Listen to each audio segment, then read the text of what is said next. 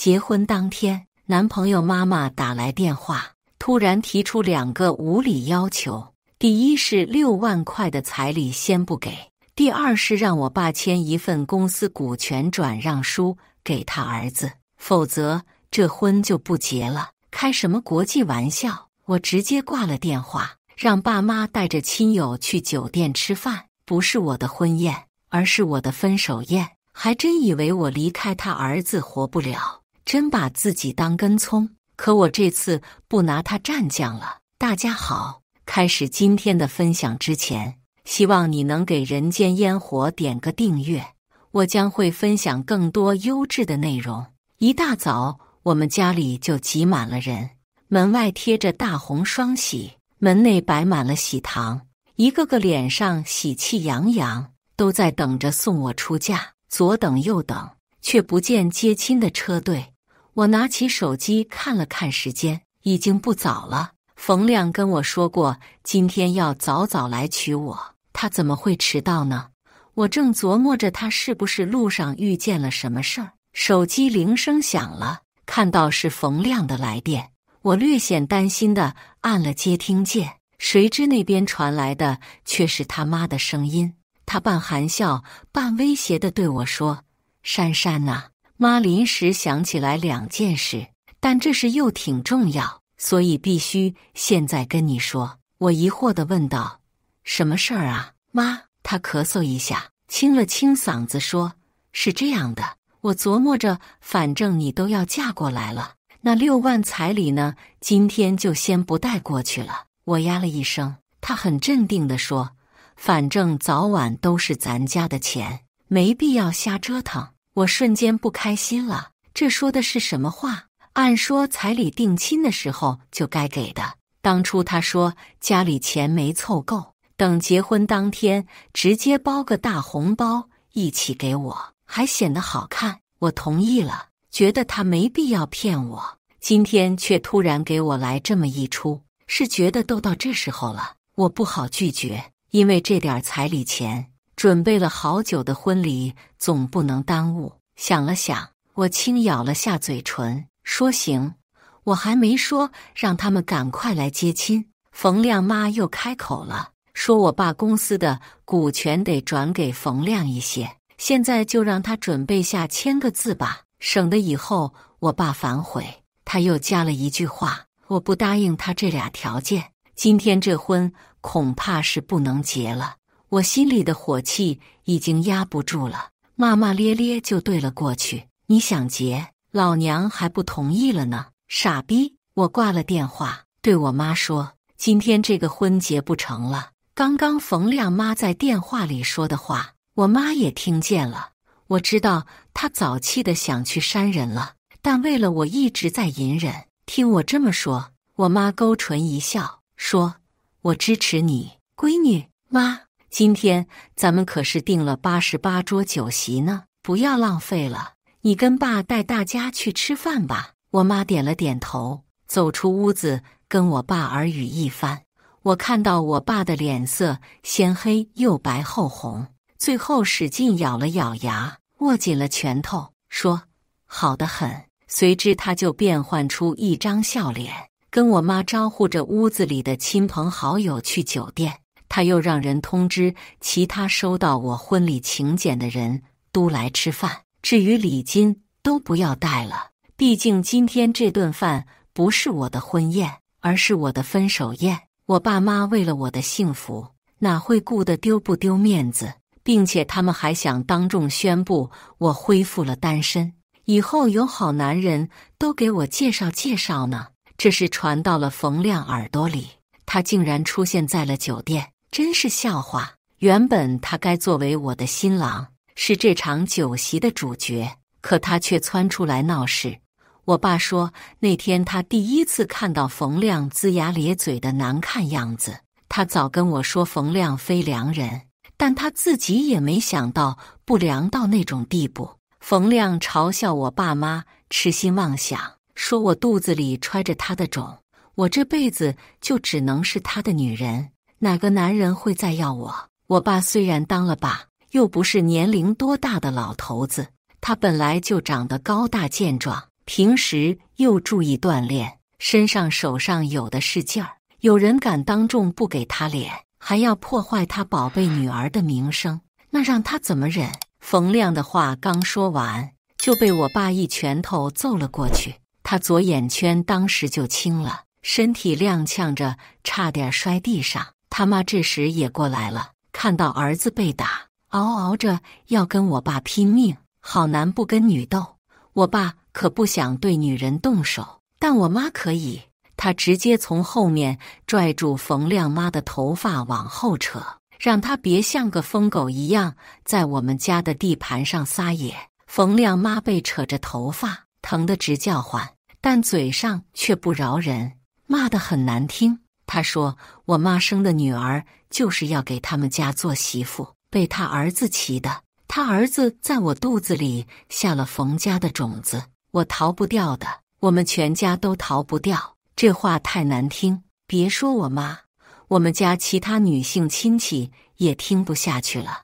没人指挥，也没人号召，他们全都涌向冯亮妈，对她一顿拳打脚踢。尤其我小姨，只逮着冯亮妈的嘴巴呼，一下一下又一下，老太婆的嘴被呼肿了。小姨还不打算罢手，看冯亮妈说不出话，其他人才拉开小姨。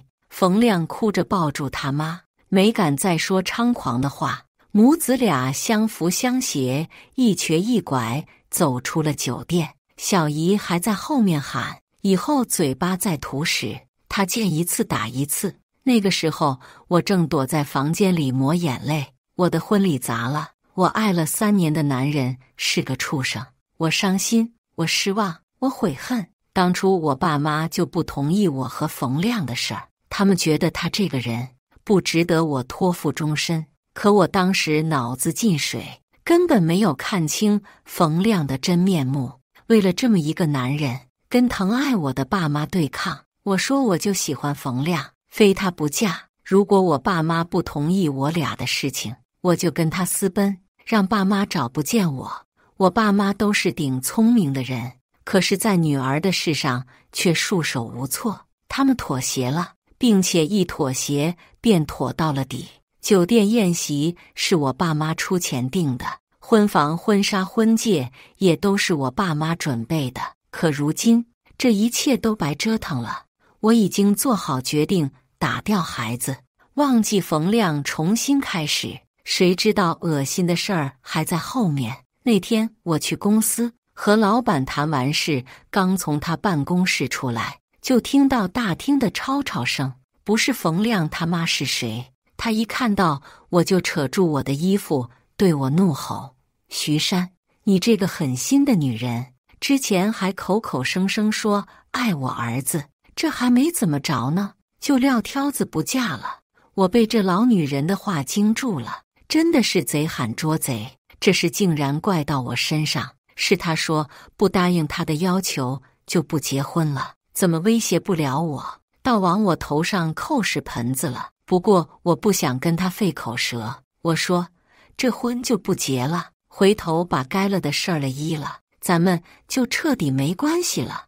你和你儿子都不用再来打扰我和我家人的生活了。结婚这么大的事儿，你说结就结，说不结就不结，亲戚邻居我都通知了。你给我来这一招，我丢死脸了。你得赔，你赔我们的损失，就赔50万，不然这事儿没完。我给气笑了，这是穷疯了，想钱想魔怔了吧？让我赔损失，张口就是50万，这不是笑掉人家的大牙吗？你有脸可丢吗？可笑死我了。估计你家太奶奶就要从地底下钻出来责问你了，怎么这么厚的脸皮？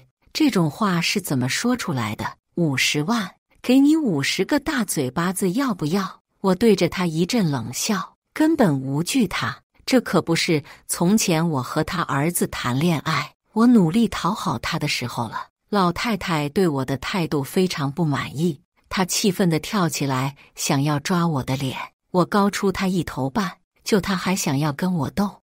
我抬起一只手直接摁住她的头顶，往下一使劲儿，就剩她2只手在空中瞎扑打了。随后我把他拉到消防通道那边，先是给他2个嘴巴，告诉他这是让他不要乱说话的代价，接着又给他腿上一脚，告诉他这是他乱跑到我公司闹腾的下场。他表示不服，我就直接拽掉他一缕头发，疼得他嗷嗷叫。我鄙视地看他一眼，原来是一只纸老虎啊！刚来的时候那么嚣张，对自己的气势这么自信吗？以为我会被吓倒，拱手就把50万递给他，我就呵呵了。他突然奋力挣扎一下，像一只夜猫一样，猛地从我身旁跑开了。离开前还恶狠狠地对我说，让我小心着点儿，他不会罢手的。我说，那我等着。我转回公司，跟同事说，真是让大家见笑了。回头我请他们吃饭。我同事小桃走过来跟我说话，她问我说，之前不是跟男朋友挺好的吗？怎么突然闹成这样子？看冯亮也不像什么渣男啊。我说他会伪装呗，并以此告诉他说，以后找男朋友得把眼睛擦亮，最重要的是一定得听父母的，他们眼光比较准。从公司出来，回忆像潮水一样扑面而来。小桃说得对，冯亮看起来一副文文静静的样子，跟谁说话都先笑，语气谦卑，并且做事细心，让你觉得这人根本就人畜无害，是个温柔细腻的好男人。当初的我就是被他的外表迷惑了。我和冯亮是在大4上半学期的时候认识的，那时候我已经和前男友分手一段时间了，正值空窗期。那天我被室友硬拉去陪他参加校园招聘会，在挤挤攘攘的人群中和冯亮撞了。冯亮的笔芯戳到了我的衣服，把我白色的上衣弄脏了一块。他忙不迭地向我道歉，我说没事儿，他说不行，坚定地跟我要了电话号码，说招聘会结束后一定联系我解决这件事。当天下午他就加了我的微信，我知道他叫冯亮，跟我同一级不同系。他问我说，我的衣服虽然脏了，直接扔了可惜，问我是想让他给我拿去干洗，还是他给我手洗。我一听来了兴趣，男生还会洗衣服，起码我周边的男生没有一个人会洗衣服的，更何况这样的污渍洗掉并不容易。我把换下的衣服交给他，他又一次跟我道歉，说洗干净了再还我，如果没洗干净他再给我买件新的，问我这样行不行。我说完全没问题。2天后，冯亮交到我手上的是一件看不出有任何污渍的衣服，并且看起来比之前的白还更亮了些。我顿时对眼前的男生有了好感，尤其看到他察觉到我看他时竟然红了脸，更觉得有意思了。是我主动追的冯亮，他甚至还欲拒还迎的给我下了套，而我当时没有一点感觉，还因此产生了征服欲。当然，最后冯亮做了我男朋友。知道我家的情况后，他云淡风轻地说，他觉得自己配不上我，我父母肯定不同意我俩的事儿。我当时一脑门都是他，觉得他长得好看，性格温和，心又细致，没有穷苦孩子的自卑，反而有一种清新脱俗的气质。原来那就是恋爱脑，一坨粑粑也会觉得好。当时室友就劝过我，说冯亮之前有过女朋友，好像认识我之后就跟人家分手了，没准就是因为知道我家条件好。他说的什么配不上我，要和我分手，担心我爸妈阻止我俩在一起，到时候我受伤，这些话都是他以退为进套路我的。可我不信，我连父母的话都不信，更何况室友。我非要和冯亮在一起，不但要谈恋爱，以后还要和他结婚生孩子。而如今我之前的种种都被打脸了，想想真的是对自己又气又恨。第2天，我妈陪我去医院，也不知道冯亮从哪里知道我去做流产手术的事儿。我跟我妈到医院门口的时候，她和她妈已经等在那里了。除了他们母子，还有另外2个老女人，大概是怕我再动手，拉来保护自己的。看到我们母女2个，冯亮径直朝着我走过来，眼露凶光质问我为什么要杀了他的孩子，说我是个刽子手，又说我妈是帮凶。冯亮妈紧跟着也往我和我妈身边凑，一边推搡着我们俩，一边说，你们这对狠心的母女，不跟我们商量，就想直接要我们冯家孙子的命，让大家评评理，你们这是人办的事儿吗？这我倒是没想到，冯亮妈竟然想到要用舆论的力量攻击我和我妈。医院门口的人很多，人又都有喜欢看热闹的通病，听冯亮妈这么一说，都围过来对我和我妈指指点点。我正想开口说话，我妈对我使眼色，示意我不要吭声。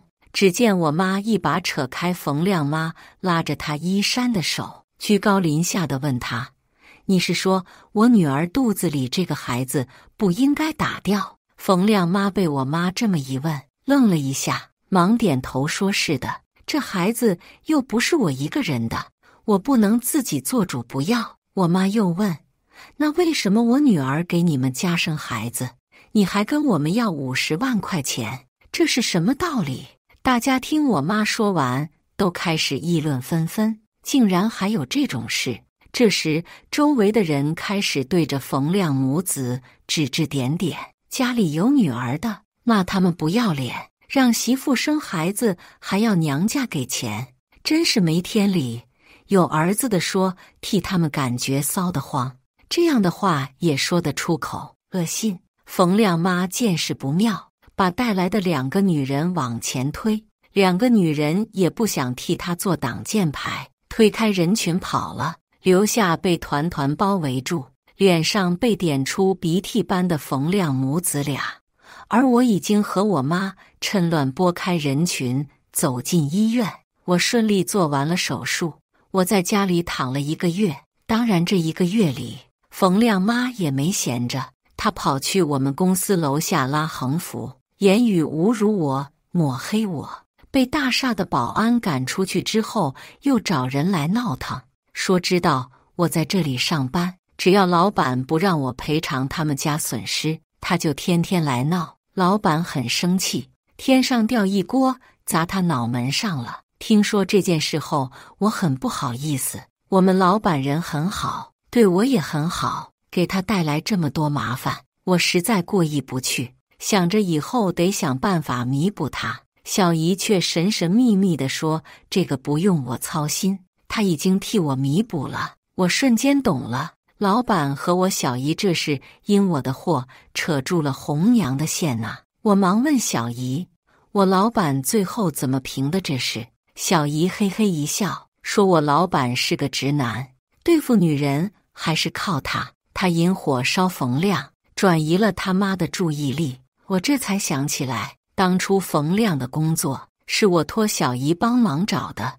为了维护冯亮的面子，没有告诉他，冯亮的老板就是我小姨的一个好朋友。他说冯亮连结婚这种事都处理得稀烂，可见人品不行。他这样的人，公司不能留，因此冯亮丢了工作。我的同事小陶在老板办公室偷听到我小姨打电话，知道了冯亮丢工作是我小姨在中间搅和的。小陶一向觉得我在公司心高气傲，瞧不上他，又觉得我找了冯亮这么帅气的男朋友，表示不服。这下总算抓到了我的把柄了。他赶紧把这事告诉了冯亮，也趁此把他心中的帅男收入了囊中。看来这世上的恋爱脑不止我一个，所以渣男才层出不穷。冯亮又把矛头对准了我，说我杀了他的孩子，还想毁掉他的前程，真是恶毒至极。我告诉他说，有本事自己找工作，至于孩子，他根本不该来到这个世上，因为我不允许我的孩子有这么一个恶心人的父亲。我限他3日内从我的房子里搬出去，并把我的车还给我，以后大家两清。他说房子谁住就是谁的，有本事我把他抬出去。他想跟我耍无赖。据我了解，那套房子里如今住的除了冯亮还有小桃，他俩已经开始同居了，跟现女友住在前女友的房子里，也是世上少有。那件事之后，小桃辞职，进入了一家自媒体公司做主播。因为有他赚钱养着，冯亮干脆在家躺平。我不得不费尽心机想出个理由，以猎头身份用高工资吊他胃口，让他出门。冯亮在一家咖啡馆等面试机会的时候，我请人去了房子里，我授权他们撬开锁，把屋子里所有的东西搬出去，并把装修的墙面都刮干净了。冯亮等了好一会儿不见人来，再打电话发现关机，心生疑惑，赶快往家赶。此时我正指挥人切断电线，把掉落的水泥块搬出去。冯亮在楼下看到了自己被扔得乱七八糟的东西，上楼又看到空荡荡的毛坯房，简直要气炸了。他毫不犹豫打了报警电话，正好省事了。他不打我还要打呢。2个警察赶到的时候，冯亮简直要哭了，把自己的遭遇说得异常凄惨，说我撬他的门，扔他的东西，还把他的房子搞成这副模样，让他们把我抓起来，说我这个女人坏得很。不等警察开口，我马上从包里掏出房产证给他们看，并委屈巴巴地抹起眼泪。我说这房子本来就是我的，这个人我免费让他住了一段时间，他却说房子成他的了，这不是抢劫吗？警察看了看房产证，又让我出示身份证，确认房子的归属权是我，质问冯亮这是怎么回事。冯亮吞吞吐吐说他在这里住得好好的，我就把他东西扔出去了。其中一个年轻的警察皱了皱眉，说人家的房子你怎么在里面住得好好的？老实交代什么情况？我赶快抢着说他是我前男友，但我俩都分手了。他却私自配了一把钥匙开了房门，还跟女朋友住在我的房子里。你说这不是强盗吗？什么？还有这样的事儿？警察一脸蒙圈，扭头问冯亮是不是跟女朋友住在这里。他不得不点头。警察说这房子是我的，冯亮不能住在这里，并且不能过来骚扰我，否则他就是违法。冯亮又问他的东西怎么办，我都给他扔楼下了，找个房子搬进去，还能怎么办？我们又不负责搬家。警察鄙视地看他一眼走了。我把门锁上后，对冯亮说房子的事儿了，别忘了车子，我限你3天之内归还，否则别怪我不客气。冯亮气得要蹦起来了，但想到还没走远的警察，忍了忍指，狠狠瞪了我一眼。我把冯亮从房子里赶出去之后，他妈来我们家闹过一次，说房子原本就是我和冯亮2个人的，我凭什么把他赶出来？赶出来让他儿子住哪儿？怎么着也得补贴他1年的租房款。这话他在小区里说了一遍，就有人听不下去了。保安说敲诈勒索能判3年。他问冯亮妈，这3年是他自己准备蹲，还是让他儿子蹲？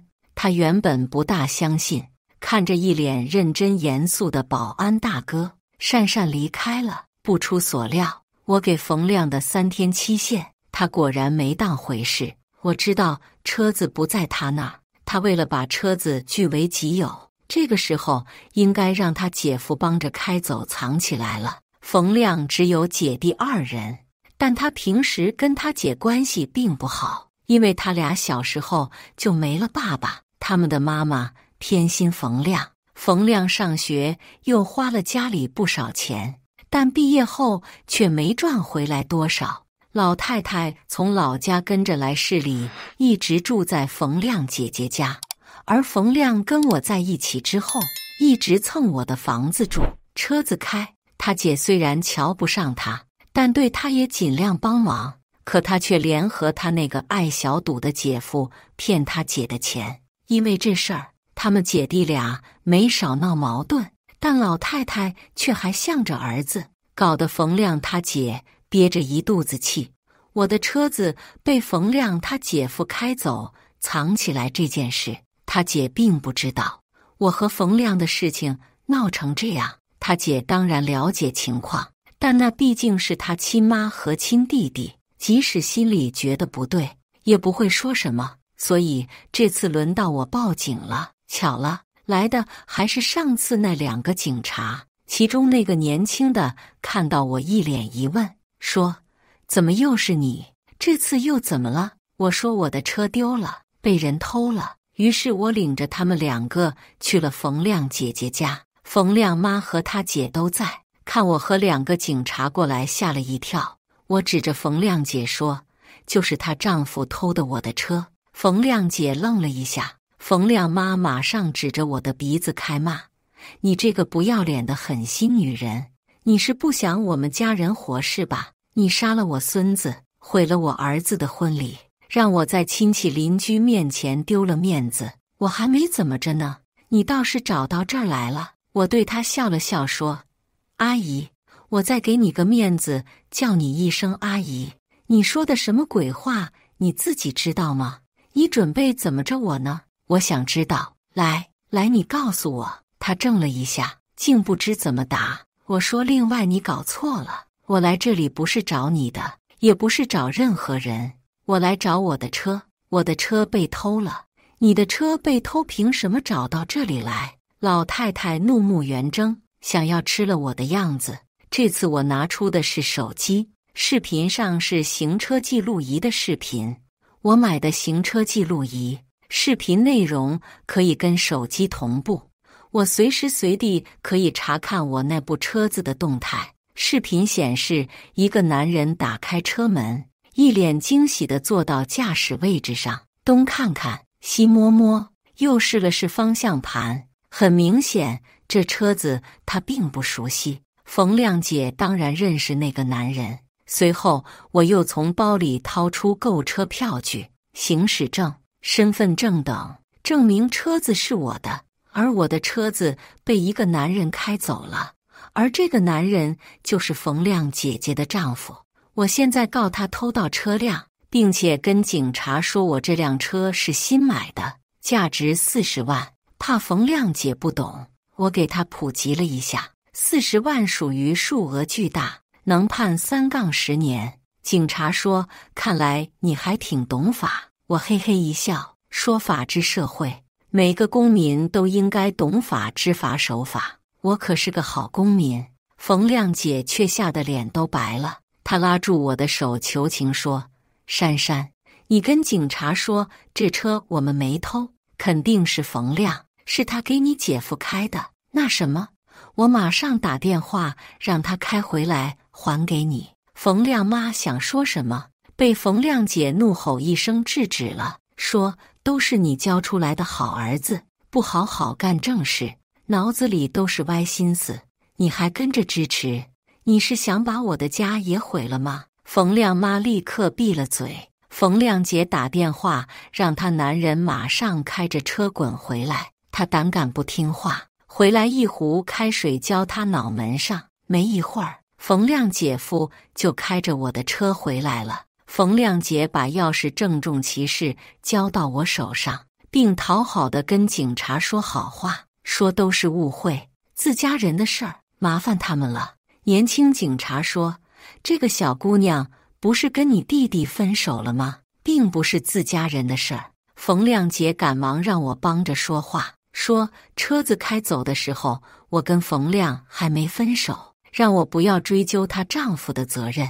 我说我可以大度不追究，但我的新车子在我不知情的情况下被开走，现在被开成了这样，车损总要不及我吧？冯亮姐一边说着应该的，一边回屋拿了一叠钱出来，说这是家里所有的现金，一共2万块，让我务必收下。我收了钱，谢过警察，并把他们送走，这才开着我的车子回来了。这一趟又没白跑。冯亮被我赶出去之后，和小桃搬到了他之前租的单身公寓。冯亮跟我在一起住惯了大房子，突然换到小房子就有点受不了。听说他嫌弃小桃没本事，赚的钱少，动不动对他发脾气。起初小桃还惯着他，时间久了，看他那张脸也不觉得帅了。这才想起我之前跟他说过的话，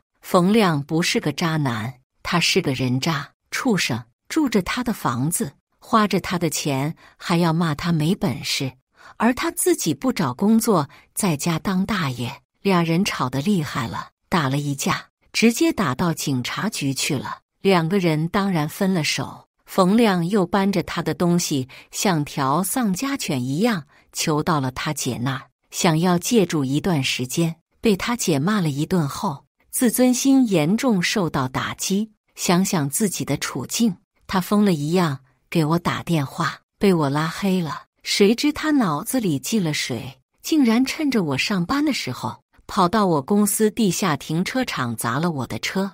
大厦保安发现，制止了他，并马上报了警。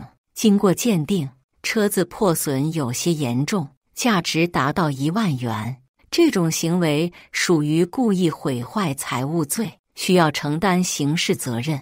最后，冯亮被判2年。冯亮妈哭得一把鼻涕一把泪，说他那么好的儿子怎么能进去，往后一辈子就毁了。好儿子是他自己定位的，他这样的妈又能教出什么好儿子呢？冯亮姐担心他妈跟着他不得安生过日子，就把他赶回了老家。至于冯亮出来后，这个污点也抹不掉了，以后他跟他妈想再扑腾，恐怕再也不会有机会了。毕竟像我这样有钱又恋爱脑的女孩，他们家再也不会碰到第二个了。经过这段时间的折腾，我也心力交瘁。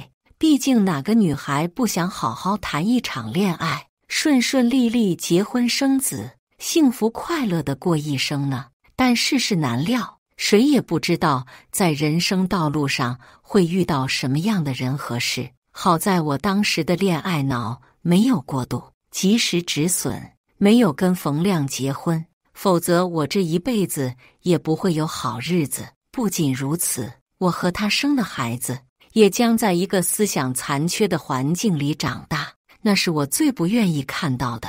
我只希望以后能找一个真心待我的人，嫁给他，跟他生1儿1女2个孩子，一家4口快快乐乐的生活。想到此，我不禁流下泪来。我妈劝我说：“宝贝，过去的就让它过去吧，碰见个人渣受过伤害，也让你成长了。以后咱们把眼睛擦得亮亮的，找一个天底下最好的女婿，疼你爱你宠你。”小姨突然闯进我的房间，笑嘻嘻地跟我说她要结婚了，让我给她当伴娘。她还偷偷跟我说，让她老公我老板多找几个年轻帅气又好的小伙子做伴郎，到时候让我好好挑一挑。我抱了抱小姨，笑着说好的，我挑一个比你老公还要好的老公。小姨跟我拉了个勾，说好的。小姨大力支持，咱们珊珊值得最好的老公。全剧完，接下来是我们本期第2个故事。结婚当天，男朋友妈妈临时变卦，说8万8彩礼不给了，还让我把房子过户给男朋友弟弟一套，好让他找对象，不然就不来接亲。我直接取消了婚宴，以为我怀孕了就可以随意拿捏，没门。在婚床上等了2个小时后，我拿起手机看了一眼，原来定好的7点18进门，现在已经7点半了，门外还没有一点动静，陈辉已经迟到了。我心里急得要命，手心微微出汗，周围的亲戚朋友都在窃窃私语。摄像师跟一边的助理悄声道：“真有意思，头一回上门录像碰上迟到的新郎官，路上不会出什么事儿吧？”我一小心地瞥了我一眼，旁边的二舅赶紧捅了一下他，说什么呢？我妈面色焦急，挤过人群，趴在我耳边小声道：“陈辉怎么回事啊？用不用打个电话问问？别真是路上出事儿了。”我心下一沉，也顾不得规矩了，掀起盖头，摸出手机打给了陈辉。电话响了几声，很快接通了。我着急道：“出什么事了？怎么还没来？”然而接电话的并不是陈辉，而是陈辉他妈。他妈答非所问道：“小秦啊，这个8万8的彩礼，你今天能不能带回来？”我一愣，不知道他妈为什么突然提起这个，只能耐心解释道：“妈，咱这儿的规矩，彩礼是不带回去的。不过这钱我肯定不留在家里，都存在我跟陈辉这以后过日子用。您放心吧。”他妈笑了一声，声音尖利：“小秦啊，你看你现在都怀孕了，你们小年轻的大手大脚也不会存钱，你把钱带回来，妈给你们存着，到时候当做孩子的教育金。”我恍然大悟，感情这一家子就等我这个电话呢，怪不得之前为了彩礼闹了1个多月，突然松口了，合着是等着结婚这天再拿捏我。我抬头扫了一眼房间里的人，大家都静悄悄地瞅着我，听着我的电话。我不想把自己的婚礼搞得太难堪，硬着头皮道：“妈，这件事咱们再商量，您先让陈辉来接亲，这边亲戚摄像都等着呢，已经过了定好的时候了。”陈辉他妈却还不松口：“你们年轻人不懂事，最好还是要多听长辈的。我还能害你们吗？”我抬头看了一眼我妈，她满脸担忧，双手揪在一起盯着我，朝我做口型：“怎么样了？”我咬了咬嘴唇：“酒店已经订好了，请帖也都发出去了，亲戚朋友同事估计也都在路上了。今天要是出什么事儿，丢的不只是我的脸，还是我爸妈的脸。”我攥紧了拳头，深吸一口气：“行，妈，就按您说的办。这8万8我今天带回去。”我以为这事儿就这么结束了，但我没想到我这边刚退了一步，他妈居然又开口道：“这才是妈的好儿媳。对了，还有个事，你也知道辉子他弟也谈女朋友了，那小姑娘爸爸是个领导，也算配得上我们家刚子。”我急得要命，感觉汗已经冲花了头上的妆。不知道他妈这时候说这些有的没的干什么，只能耐着性子听着。陈辉他妈用一种命令的语气道：“这小姑娘我看着还行，不过把人家要求刚子得有婚房。”我心里一个咯噔，不由自主地提高了音量：“那您是什么意思呢？把我和陈辉的婚房给他弟弟？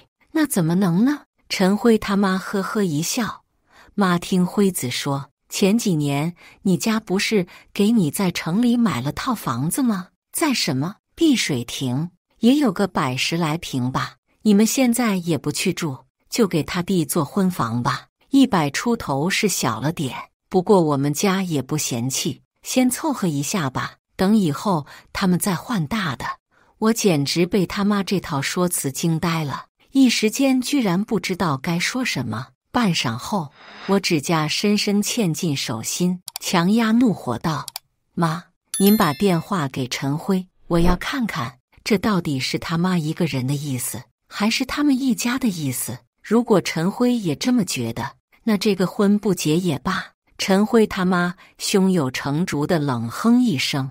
过了一会儿，电话那头传来陈辉的声音：“圆圆。”我闭了闭眼，勉强压抑着怒气，小声道：“陈辉，你妈到底什么意思？是不是我今天不把房子给你弟，咱们就不结婚了？你也是这个意思？”我以为陈辉会向着我，毕竟从各方面条件来说，我都比他强太多了。我985，他普通一本。我身高1.72米，之前是学校模特队的，他也1.72米。我穿平底鞋都显得比他高，更不用说我是城市独生女，家里房产好几套，父母都有正式工作，而他家是农村的，父母连社保都没有。从定下要结婚，他妈就开始出幺蛾子，一会儿15万彩礼太多了，要对半砍，只能给8万8；一会儿家里没钱出首付，婚房得用我们家的；一会儿手头没钱，酒席婚宴都得我家出钱。为了能跟陈辉在一起，这些我都忍了，甚至还求着反对的我爸妈不得不低了头。我以为他是感激我的，理解我的，可却没想到我一次一次的让步，换来的是得寸进尺。陈辉沉默了一会儿，嗫嚅道：“圆圆，我就这么一个弟弟，刚子是老陈家的哥儿啊，我哪能自己结婚？看着我弟弟打光棍，你家房子那么多，以后结婚了，咱们就都是一家人了。咱们做哥哥嫂子的，应该帮衬一下我弟呀。”我终于忍不住，也顾不得身边亲戚的眼光，冲电话喊道：“陈辉，你他妈疯了吧？那房子是我爸妈买的，跟你们家有什么关系？我和你结婚得出婚房，还得给你弟弟出婚房。”此话一出，屋里瞬间安静了，所有的亲戚都齐刷刷地看了过来。我妈面色煞白，身子晃了晃。陈辉愣了一下，声音比我更大的吼道：“秦元，你们家出房子怎么了？有钱了不起吗？我就知道你家自始至终都没瞧得起我。”我气得浑身直哆嗦，却又他妈在旁边喊道：“辉子，不用惯着他，有孩子绑着他，咱怕啥？秦元，我告诉你，你这不答应，我们辉子就不去。我倒要看看你挺着个大肚子，你爹妈丢不丢得起这个人？”听到这里，我终于再也压抑不住心中喷涌的怒火。我攥着手机的骨节生疼，一字一顿道：“陈辉，你别后悔。”我后悔。我跟你说，秦元，你现在都有孩子了，除了我谁还能要你？你还以为你是小姑娘呢？闹大了我看你怕不怕？我胡乱擦掉眼角的泪，不再多说，猛地挂断了电话。我妈凑过来，眉头紧锁：“是不是陈辉他妈又出啥幺蛾子了？”我带着哭腔道：“他妈说了，让我把彩礼带回去，还要把房子过户给他弟弟，不然就不结婚了。”我妈脸色登时惨白一片，随即又长得通红，她眼里怒气抑制不住地喷涌而出，嘴唇气得哆嗦起来：“不办就不办，咱们家都赔钱嫁姑娘了，他家还这么不要脸。”我用尽全力把眼泪逼了回去，拿起手机给酒店打了电话：“不好意思，我们婚礼不办了。”酒店工作人员先是愣了一下，估计是没想到都要开场了，突然不办了。他有些为难道：“秦小姐，您这样我们很难办啊，都这个时候了，您的钱我们没办法退啊。”我强撑着情绪道：“没事儿，不能退就算了，都这样了，也不差这几万块钱了。这个婚我基本上等于自己娶自己，我没要3金，没要钻戒，手上戴着的还是陈辉花了几百块钱买回来的莫桑钻。我没要房，没要车，只要了为了充面子的8万8彩礼。然而我家付出的又何止18万8？我为了感情退步，他们却蹬鼻子上脸，全家人都试图趴在我身上吸血。现在更是让我把我父母给买的房子给他弟弟。我所做的从未求得感谢，因为我把他们当作一家人，不想算计。没想到换来的是步步紧逼和得寸进尺。我真的受够了。一天的兵荒马乱后，婚礼终于取消了。忘了我打了多少个电话，赔了多少不是。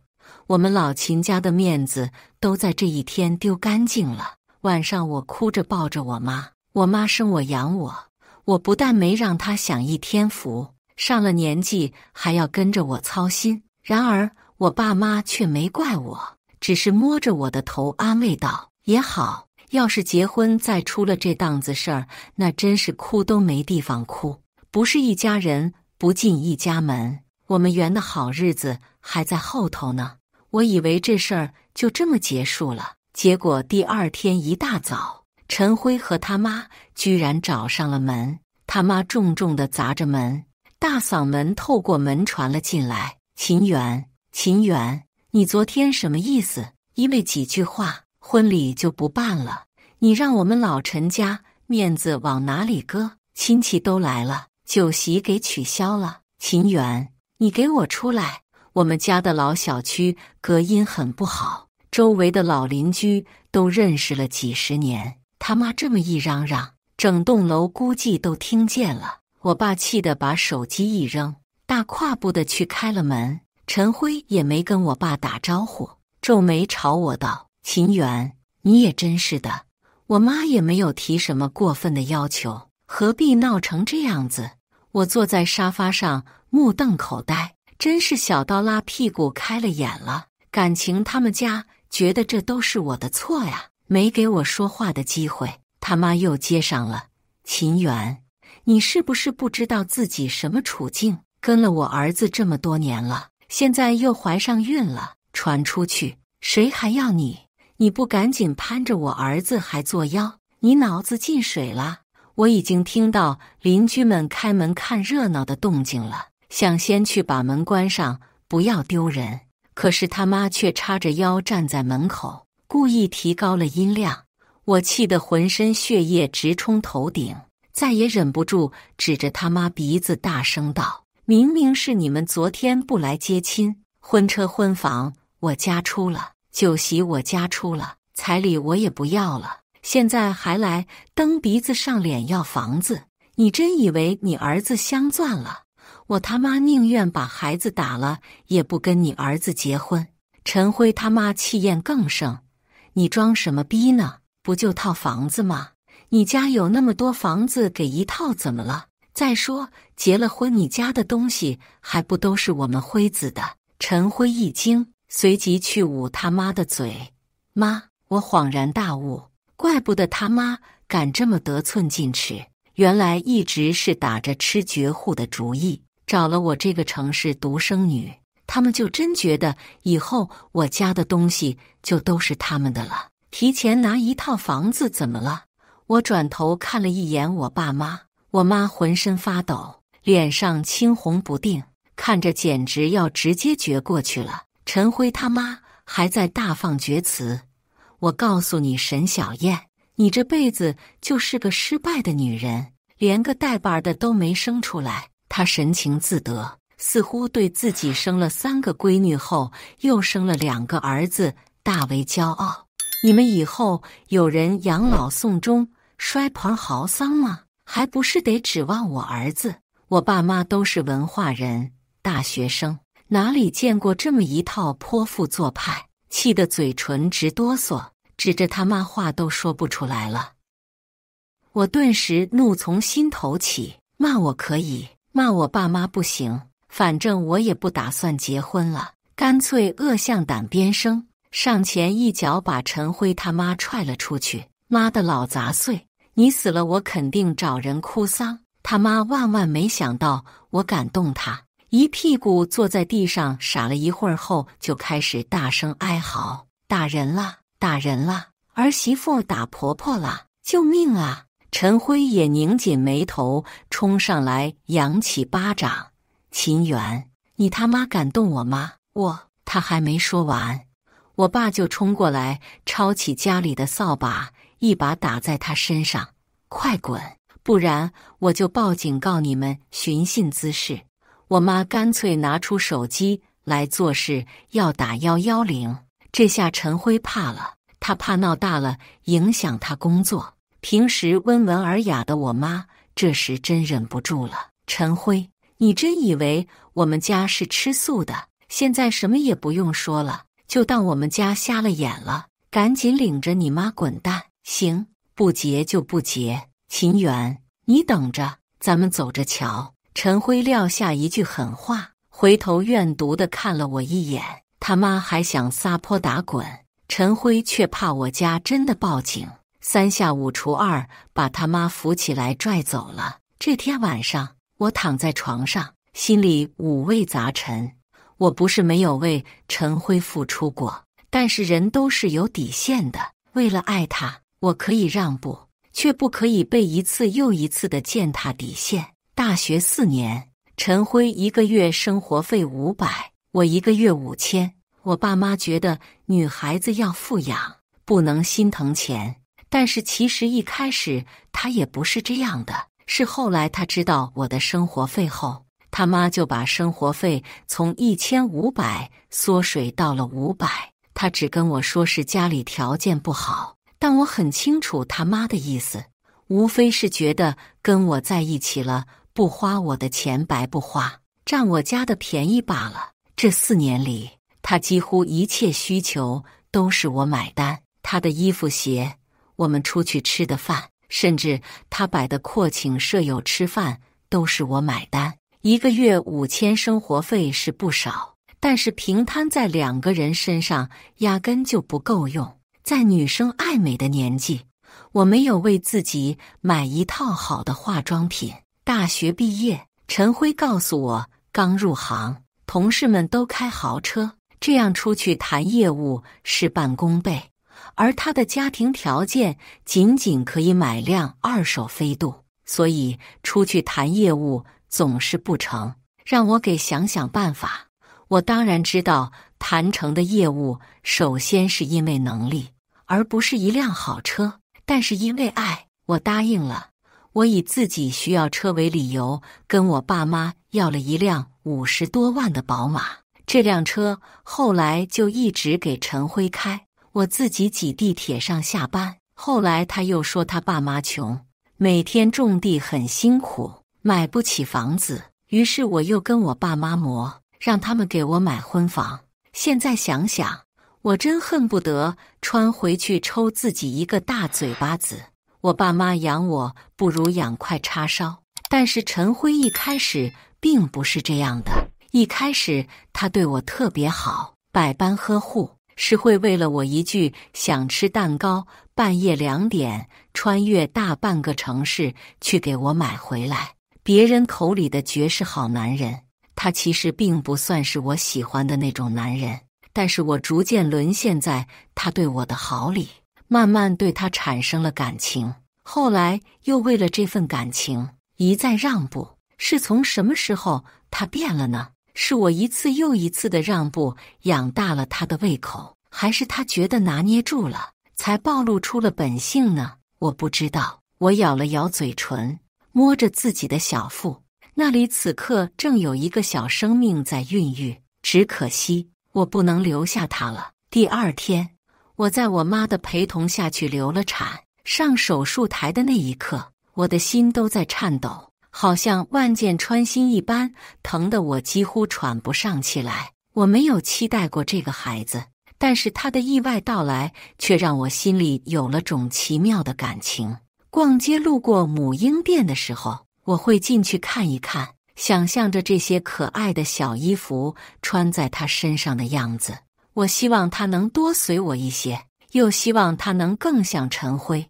我曾在夜里梦到过他的样子，小小的一团，叫我妈妈。可是现在，我却要亲手杀死他。我闭上眼睛，在昏睡的前1秒流下眼泪。出了院后，我请了一段时间的病假，在家休息。康复的不仅是我的身体，还有我千疮百孔、筋疲力尽的精神。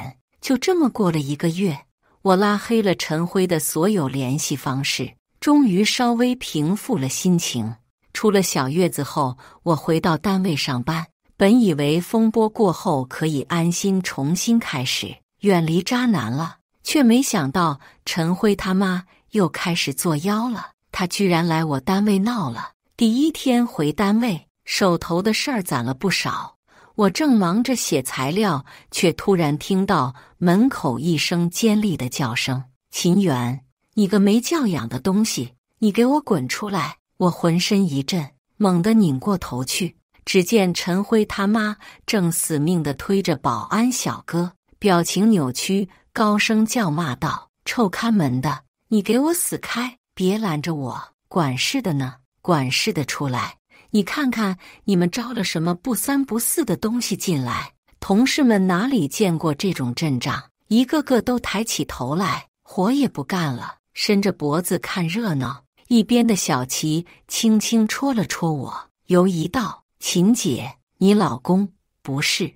那是不是你前男友他妈呀？之前定亲的时候，我在朋友圈发过合照，同事们大多见过。”我顿时感觉面色赤红，无地自容。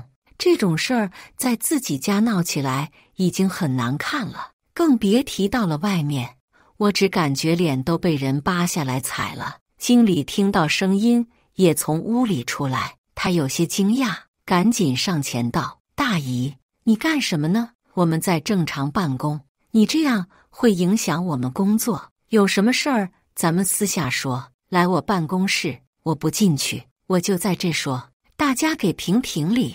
陈辉他妈发了疯似的，用手指着我吆喝道：“就是这个女人骗婚骗钱，为了攀上我儿子不择手段，用怀孕来要挟我们家。到了结婚日子说翻脸就翻脸，我儿子命苦啊，请柬都发出去了又取消了，我们家的脸都丢光了，我不活了。”说着，他就一屁股坐在地上开撒泼打滚儿。旁边一直和我不对付的同事小声嘀咕：“前一阵就听说婚没结成，看来小秦真不是个东西，估计是嫌她男朋友穷，攀高枝而去了吧。”我顿时怒火中烧，噌的一声站了起来。这他妈的该死老钱婆，挨打没够，今儿我非得让她见识见识花儿为什么这样红。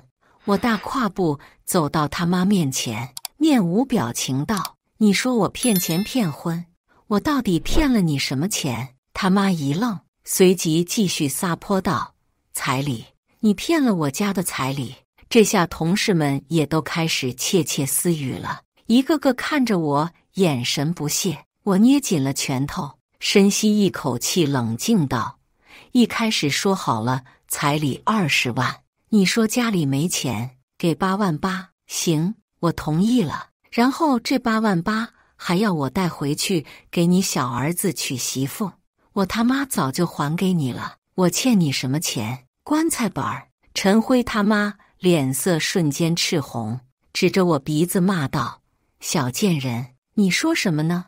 有爹生没娘养的东西！”我没搭理他，继续道：“你儿子没房没车，这些年一直靠我养着，你一个月生活费就给500。”说着，我转过头去看着同事们，大家给我评评理。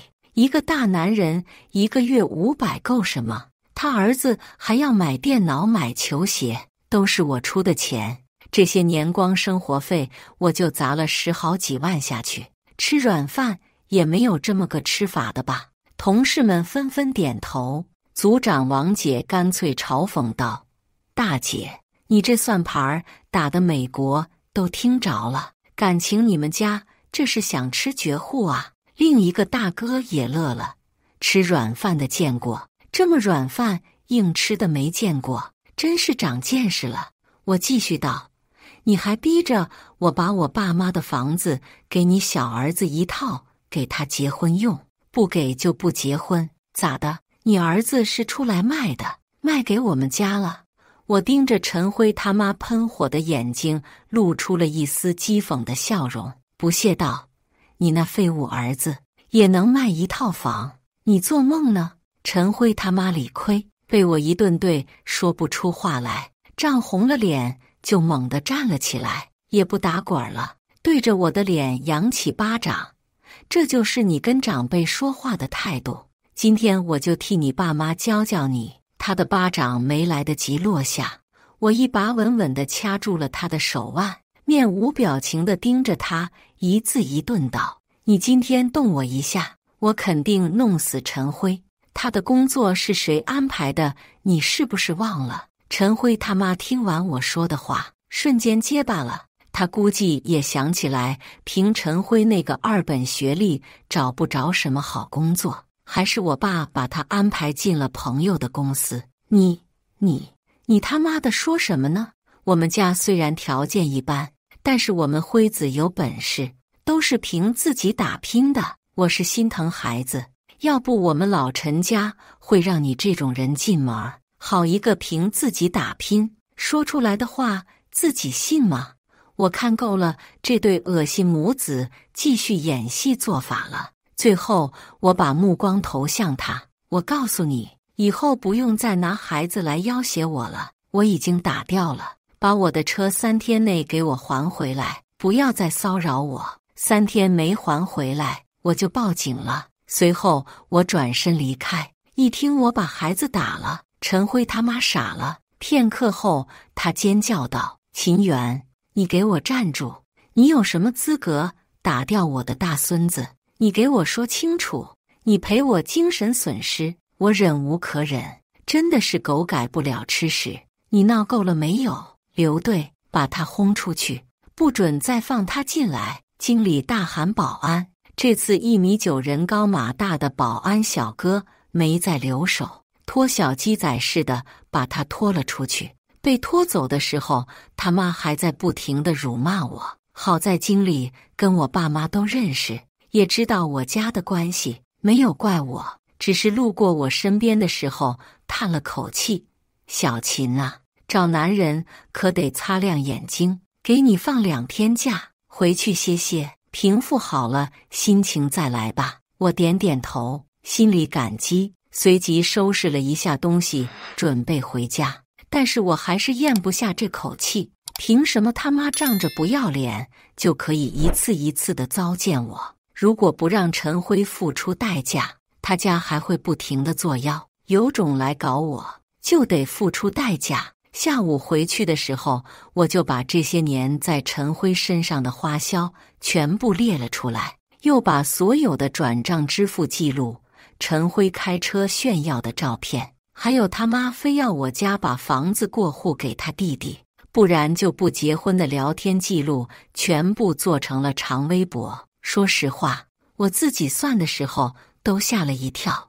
我这么没想到，经年累月的我给陈辉花了这么多钱。他经常跟我哭穷，索要礼物，各种转账礼物加起来居然有20万之多。我磨了磨牙，恨不得给自己一个嘴巴子，随即把长微博发到了网上，买了热门求助。在一起4年，给男朋友花了20多万，男朋友开着我的车，住着我的房，还要我把彩礼带回去，逼我把我爸妈的房子过户给他弟弟结婚用，不然就不结婚。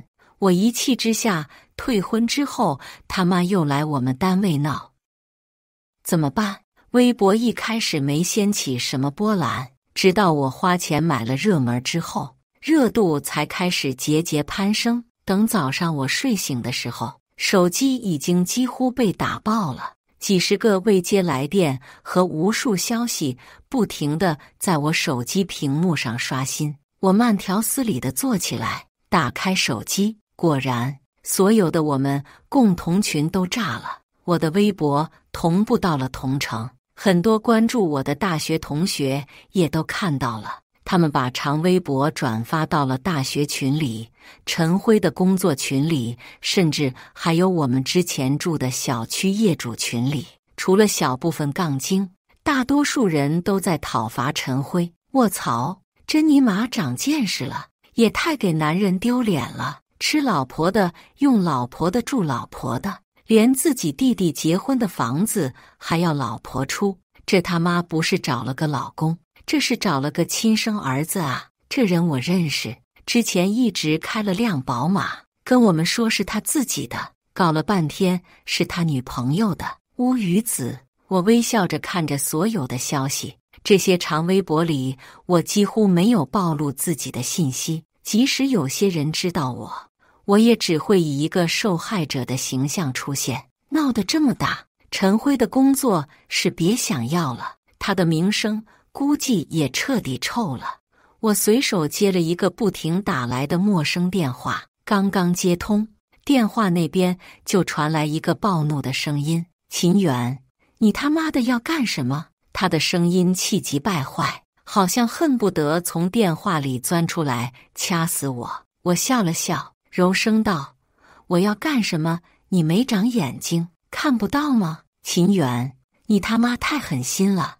我努力这么多年，得到了一份工作，就毁在你的手里了，你不得好死！陈辉暴怒：“你知不知道这件事情已经传开了？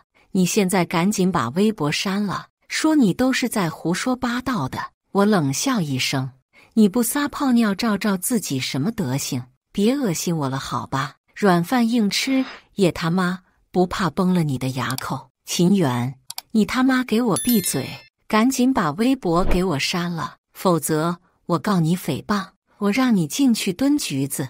你不让我好过，你也不用好过。我真的被气笑了。以前我被蒙蔽了双眼，现在才发现这个傻逼不仅是掉钱眼里了，竟然还是个智障。陈辉，我求你赶紧去告我。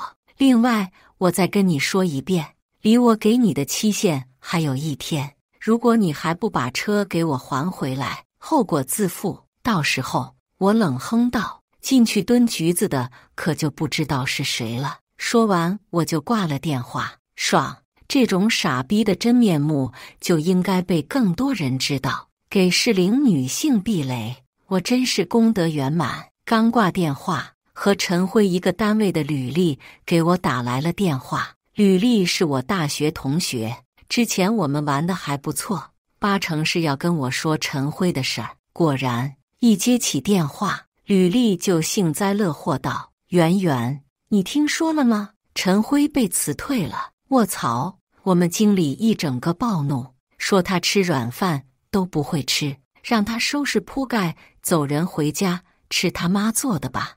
你当时没在现场，真是可惜了。陈辉脸都绿了，给经理下跪求他，我看着都解气。我心满意足，好戏还在后头呢。陈辉是不可能把车还给我的，跟这家人，我还有一场恶仗要打。看完了所有消息，我躺在床上翻了一下微博评论，热度高的都是骂陈辉的。这条微博已经上万评论了，不仅是我们本地，甚至还有很多外地吃瓜网友涌了进来。我突然翻到了一条：吃瓜了，吃瓜了，渣男已经被公司劝退了。我有现场图，还有一条热评，简直给我逗笑了。这次我站男主。紧接着我点开评论的首条回复，是他自己回复的坟头，下边评论都是没收住刀，拉出去后葬了吧。我慢慢翻着评论，也有一些杠精在跳脚，不过不用我回复，吃瓜群众已经给他们骂没了。我叹了口气，实在不是我想把事情闹成这样，但是人善被人欺，马善被人骑，别人都踩在我脸上了，容不得我不反击。醒来已经是10点多了，这么多天好不容易睡个好觉。我看了看表，等着陈辉把车还回来，从此和他再无瓜葛。可是从早晨10点一直等到晚上10点，也没有一点动静，我就知道他家不会这么轻易的把车还回来，8成还是打算耍无赖，觉得我撑死跟他们打嘴仗，不会真的怎么样。既然这样，那就别怪我了。第二天一早，我和朋友就早去了陈辉家。我们家在市中心，陈辉家到了他家在郊区，路程大约40-50分钟。一到楼下，我就看到了那辆宝马车正停在一边的车位上，陈辉还在我的车上贴了贴纸，他真以为是他的车了。我也不上楼，直接在楼下大吼道：“陈辉，你给我滚出来！你不是愿意缠着我吗？今天我来了，赶紧还我车！”屋里先是静了一瞬，然后楼上传来陈辉他妈的叫骂声。他噔噔噔地跑下楼来，边跑骂人：“小贱人，你还敢到我家来，找死啊你！”这个声音简直是太熟悉了，刺耳又令人作呕。陈辉家的邻居们纷纷从窗上探出了头，大家脸上都是一副看热闹不嫌事儿大的表情。一个中年妇女手里还拿着铲子，兴奋地看着我道：“哎，你们看，你们看，这不是老陈家的儿媳妇吗？这才结婚几天，怎么就跟婆婆打起来了？没结婚。”另一个老太太神秘兮兮道：“前几天我还听陈辉他妈说他媳妇悔婚，还打了孩子。哎呦，那估计不是什么善茬儿。”那可不是。老太太笑嘻嘻道：“陈辉他妈你也不是不知道是什么样人儿，搓磨儿媳妇有一套呢。”听着陈辉邻居们你一言我一语，我就知道陈辉他妈平时没少说我坏话。他妈不是爱说吗？跟谁没张嘴似的。我清了清嗓子，大声道：“大家给我评评理！我今来不是为了和他们家吵架的，我就是想拿回我自己的车。我们家花了50万买的车，现在陈辉给我扣下，不还给我了。抢女人的车是怎么回事？”一个大娘从楼上喊我：“闺女，你们咋不结婚了呢？”我平静道：“陈辉他妈结婚当天让我把8万8彩礼还回去，不然就不来结亲，还要我家一套房子给他小儿子陈刚做婚房。我家没钱，养不起这么多人，没办法，只能不结婚了。”我这话音刚落，满楼的邻居就倒吸一口凉气。之前拿着锅铲的中年妇女看着跟陈辉家就不对付，落井下石道：“哎呦，真是长见识了，没见过儿媳妇还得给小叔子出婚房的，感情这不是当嫂子来了，这是当亲妈来了呀！”所有人哄堂大笑。陈辉他妈又呲起了牙，大叫道：“你说什么呢？你说什么呢？你跟着瞎起什么哄？你个死婆娘，就你长张嘴！”其实陈辉他妈的反应我早该想到。我看向后面跟下来的陈辉道：“陈辉，我现在就问你一句话，我的车你是还还是不还？”陈辉半天挤不出一个屁。他妈倒是快，还你车？我们凭什么还你车？那是我家的车，未经我的允许，你就打掉了我的孙子，这是你给我们辉子的精神损失费，哪来的就滚哪去吧。刚才的大姐又开口了，头一次见着男的跟女的要精神损失费啊！你这大儿子成了黄花大闺女了，咱们家里有闺女的，到时候谈对象可得擦亮眼，别找了这样的人家。我没再多说，事已至此，陈辉家的态度我已经看得很明确了。我直接拿起手机打了110，简略地说了一下经过。陈辉他妈依旧不依不饶，舔着一副猪头脸说道：“报警？你还敢报警？你看看警察管不管你这点破事儿？”我点点头，那就看看警察到底管不管吧。没过一会儿，一辆警车就从小区门口开了进来，停在他家楼道前面。警车上下来2位警察，一男一女。“你好，请问是你报的警吗？”女警环视了一眼四周问我。我还没说话，陈辉他妈就恶人先告状道：“警察同志啊，你们可要为我老婆子做主啊！我们老陈家辛辛苦苦准备的婚礼，儿媳妇说不结就不结，又打掉了我的孙子，让不让人活了呀？”陈辉也站了出来，指着我说：“警察同志，就因为一点家庭的事，他到处诽谤我，说我坏话，导致我现在工作也丢了，这涉嫌诽谤，你们应该把他抓起来。”2位警察听完他们说的话，皱了皱眉，转向我说：“到底是谁报的警？”我不急不忙地把整件事从头到尾跟警察同事说了一遍，并拿出我购车发票和机动车证。我认为他们已经涉嫌故意侵占他人财产，但是我索要不回来，所以才报警寻求帮助，给你们添麻烦了。女警听了我的遭遇，脸上有些同情：“不麻烦，应该的。”随即她扭头跟陈辉他妈好声好气道：“大姨呀，你看人小姑娘也拿出她的购车发票和机动车证了，这确实是属于别人的资产。你们的家庭矛盾我们不能说什么，但是车还是要给人还了呀。”一听这话，陈辉他妈不干了，一把鼻涕一把泪地说：“你这警察就会欺负老百姓，他是给你什么好处了？他跟我儿子睡了好几年，这是给我儿子的精神损失费。”警察都被气笑了，警告他道：“请您说话注意点，什么叫给我什么好处了？既然说不清楚，你们都跟我回所里吧，走！”陈辉他妈立马在地上打起了滚儿。哎呀，哎呀，警察打人了！陈辉一看他妈受欺负了，上前推了女警一把：“你干什么呢？小心我曝光你！”女警面色立刻严肃起来，指着陈辉道：“警告一次，你这是袭警行为。”他还没说完，陈辉他妈就立马从地上爬了起来，龇牙咧嘴尖叫一声：“敢欺负我儿子，我跟你拼了！”他妈上前一把拽住着警察的衣服，右手向警察的脸上挠去，嘴里还在哀嚎：“警察打人了，警察杀人了！”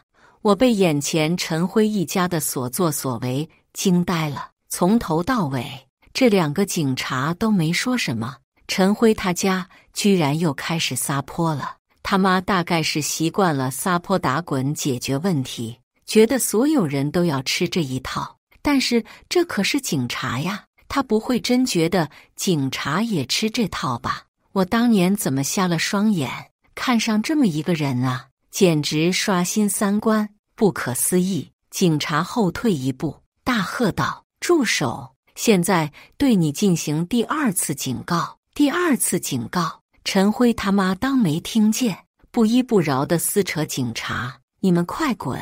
这是我们家务事，轮不到你们管！第三次警告，上手铐，带走！”在陈辉他妈再一次去抠男警察眼睛的时候，他瞬间握住陈辉他妈的胳膊，把他按倒在地，刷刷上了手铐，带着就往车上走。在场所有人谁也没想到事情居然会如此发展，到了现在已经没人再关心车的事情了，所有人都目瞪口呆地看着被带上车的陈辉他妈还有陈辉。陈辉他妈还不老实，边哭边嚎，然而动作却明显有些害怕了，不敢再撒泼。干嘛呀？干嘛呀？你们这是欺负老百姓！警察这次没再搭理他，直接启动了警车，对我道：“姑娘，你也一起来做个笔录，我们车上坐不下了，你开车跟着吧。”万万没想到事情居然会这么发展，我点点头，哭笑不得地跟上了警车。等到了警局，陈辉一家终于怕了，对着警察老老实实认错，说自己不懂法。可是一提到车，他妈还是不想还，口口声声说这是我给他儿子的青春损失赔偿。我干脆叫来了我爸妈和律师，最后直接报警立案了，故意侵占财产。一开始陈辉他妈还很硬气，觉得这是家务事，后来听警察说情节轻的判2年以下并处罚金，情节严重判2年以上5年以下有期徒刑，这才傻眼了。他哭着抱着我爸妈的大腿，求我们别起诉。我爸冷笑一声：“晚了，我们把车还给你，还给你还不行吗？”他妈撕心裂肺道，心疼的好像是自己家给出去了一辆车。我妈厌恶地甩开他：“废话，那本来就是我家的车。你儿子不是想让我闺女进去蹲局子吗？他自己先进去蹲着吧。”2个月后，陈辉判了3年零6个月，这下他彻底完了，以后一辈子都完了。陈辉他妈因为袭警拘留出来后，跟着儿子开庭，在听到宣判结果时，当场就晕过去了。醒了之后，他用最下流、最恶毒的语言咒骂我们一家，那眼神恨不得活吃了我。我冲他笑了笑，看着他因为扰乱法庭秩序被法警直接带出去了。这下他们全家都完了，陈辉工作丢了，进了局子，他弟弟因为没有婚房婚事也黄了，陈辉他妈更是没有工作，只能蹲在家里，名声也臭了。等陈辉出来，一家人就只能挤在几十平的小房子里了此残生了。从法院出来的时候，我看着外面的天空叹了口气。我其实一直不想把事情闹成这样，对我来说，我只想找一个爱的人共度一生，孕育一个爱情结晶。我不想算计别人，可也不想让别人算计我。这一场看起来是我赢了，可我也失去了很多。不过最大的收获就是看清了渣男的真面目，躲过了这一劫。有时候我在想，或许是上天垂怜，不然如果真的结婚了，事情就不会这么轻易结束了。我爸看我心情低落，搂着我的肩膀安慰道：“咱们圆圆有福气，以后肯定能找个好的。”我妈也过来握住了我的手：“对，妈妈回去再给你介绍几个，都是个顶个的好小伙儿。”看着他们关切的表情，我心头的阴霾逐渐散开。我还有最爱我的家人，还有无限的可能，而曾经伤害过我的人，却只能在局子里把牢底坐穿了。还有什么比这更好的呢？好啊，我笑道，给我介绍10个。以上就是今天分享的故事。大家有什么想说的、想吐槽的，欢迎在下方评论交流。也更希望能给人间烟火点个订阅，我将会分享更多优质的故事内容。